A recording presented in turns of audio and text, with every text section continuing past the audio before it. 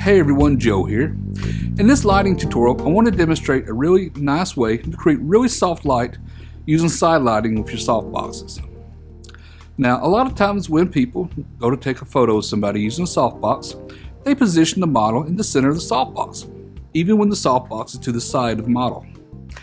But this is really a complete waste of real estate for the softbox, because let's face it, you can only take a photo of one side of the person at a time, so there's really no sense of lighting the back side of them. So what I'm going to do is I'm going to show you in this tutorial how we can position the softbox in the center and how it looks, but then I'm going to have it moved up to where the edge of the softbox is just right past the shoulders, and that helps create a much softer light to wrap around the face, and I think you're really going to like this. So let's hop in here to this tutorial and I'll show you how it's done. Okay everyone, before we get started, let's first start talking about the gear that we'll be using today.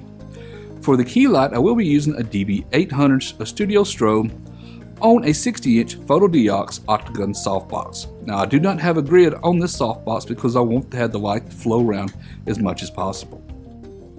Now for the hair light, I will be using a DB800 also from Policy Buff. Now on that softbox, I have a 12 by 52-inch strip softbox from Photodiox, and it also has a grid on it to keep really control of that light. That way I get directional light, but extremely soft light. Now the camera I will be using is the Canon 80D. Now for the lens on that Canon 80D, I will be using the 18 to 135mm Nano USM. I think this is a really nice lens. I really wanted to test it out in this tutorial. Now, like I mentioned, I had the key light metered in at f7.1. So the camera aperture will be set at f7.1. I am using ISO 100 and a shutter speed of 1/200th of a second.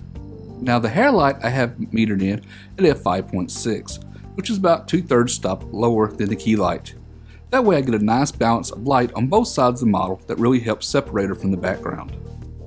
In this first example, we have the softbox to the side and our model in the center of the softbox.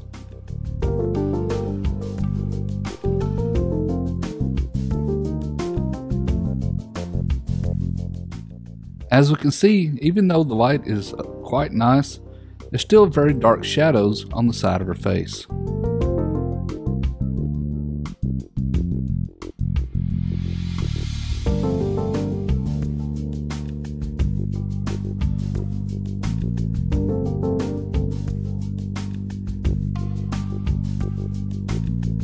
Now in this example, I've took the softbox and pulled it forward.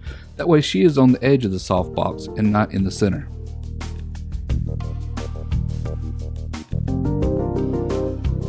Now as you can see, the light wraps around the model's face much nicer and creates a nice transition.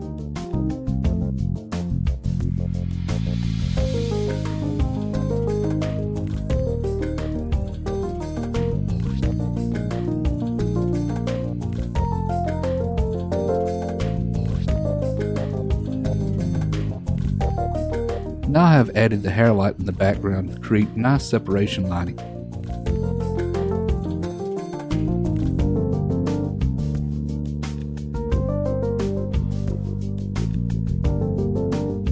As you can see, using this large strip softbox, it creates nice lighting and also lights up the side of the model to separate her from the background.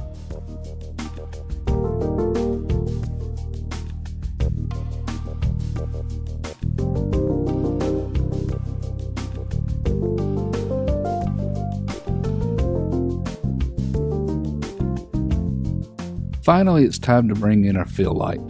For this, we're using a simple white reflector.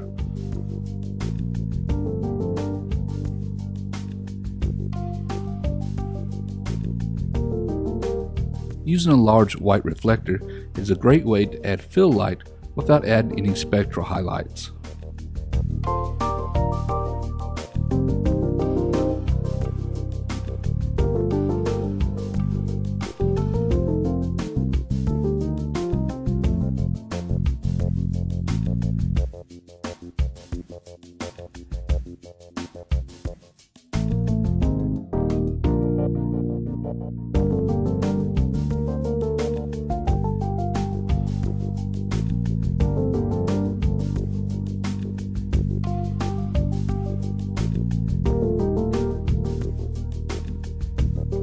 Okay everyone, I hope you enjoyed this tutorial and I hope you found it helpful.